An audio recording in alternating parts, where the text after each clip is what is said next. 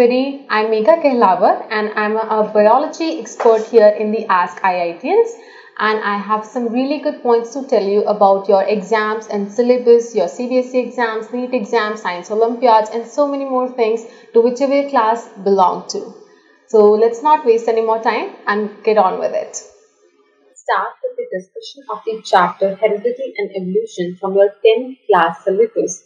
This chapter is really very important if we talk about the board exams, and it is really very important if we talk about the Olympiad exams as well, right? So in the board exams, you can consider this chapter to be of at least 10 to 15% in your biology portion, right? That means all the major questions of 4 to 6 marks will be coming from this chapter. And if we talk about the Olympiad exams, you can expect this to be 5 to 7% of your entire science portion.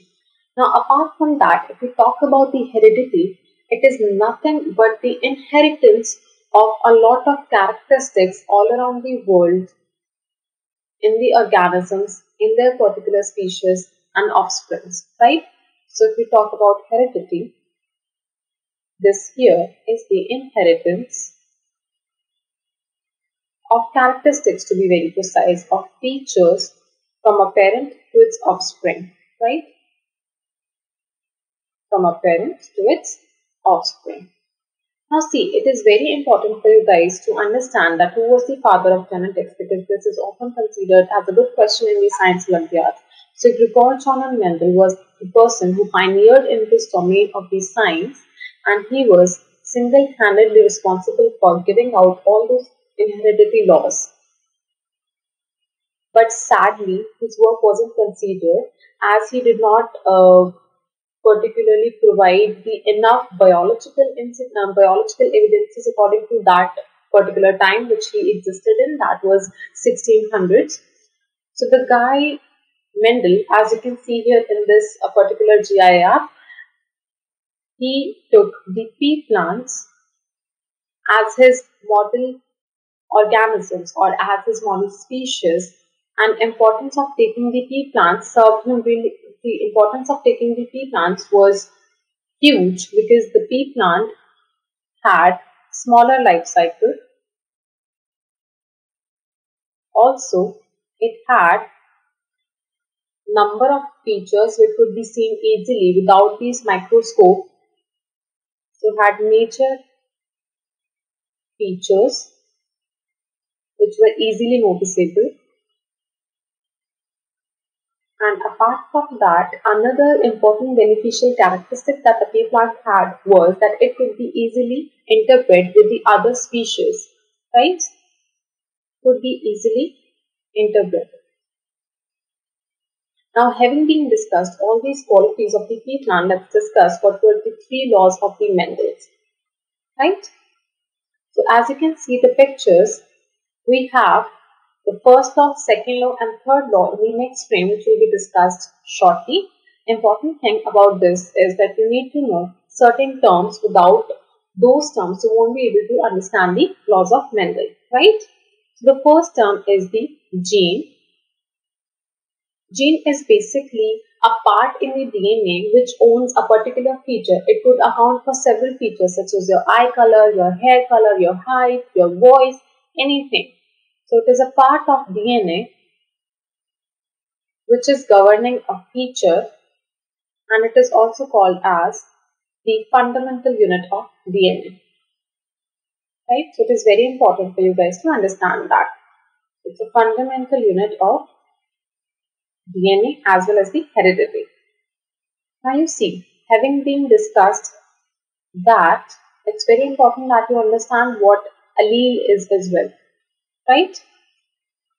So let's just hop on the allele part. Allele are nothing but different forms of the similar gene.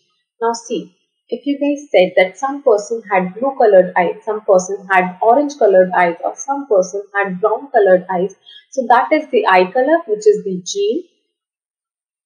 Gene is of the eye color, and different colors that it is depicting or different colors that it is showing are the alleles, which are the different forms essentially of the same gene which is governing the eye color.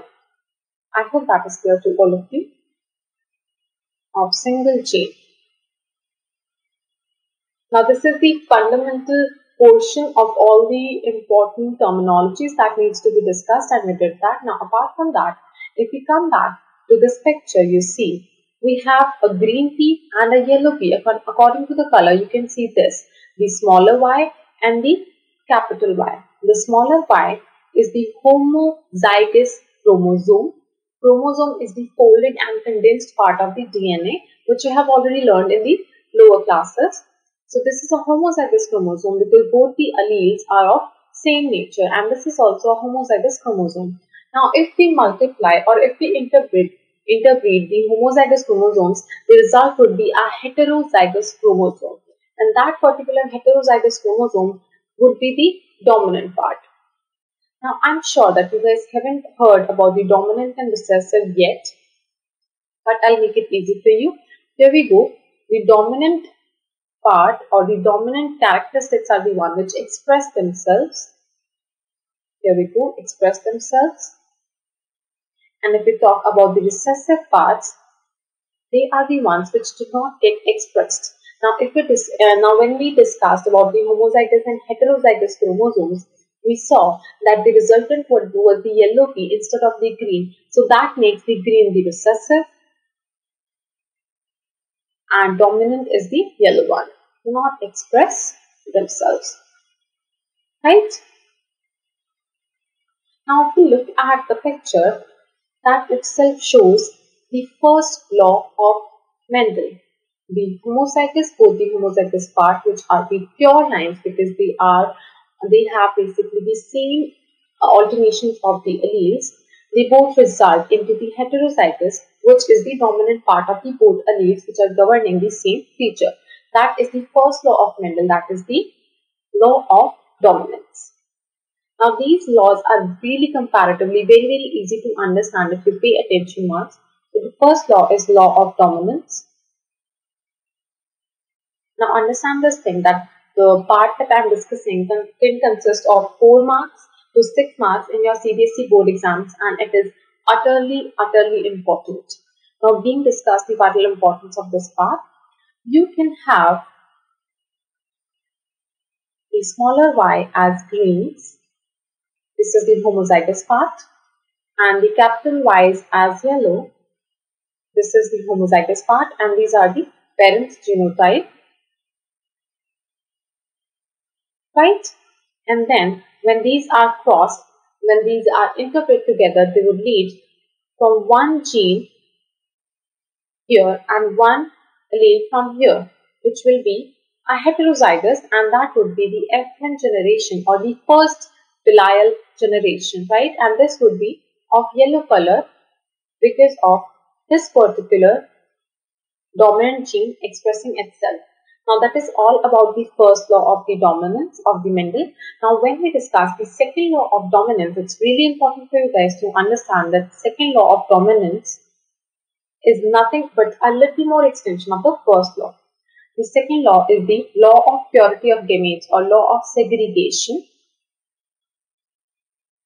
It just simply suggests that whenever two different alleles are inherited together in an organism, they will retain their particular feature and they will express themselves whenever gotten the chance.